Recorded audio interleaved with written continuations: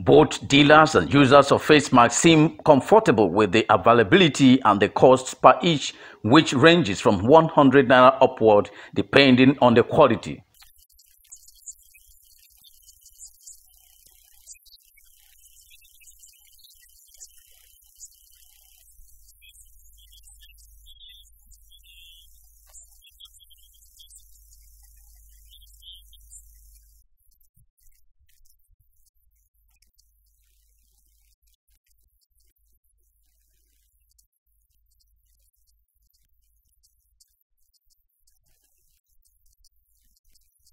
The business is most likely to live beyond the era of coronavirus, as most users are gradually turning it into fashion, looking for suitable designs and colors that go well with their dresses and the occasion. This business has comfortably employed a large number of the youth, keeping them busy, especially now that schools are on forced holiday.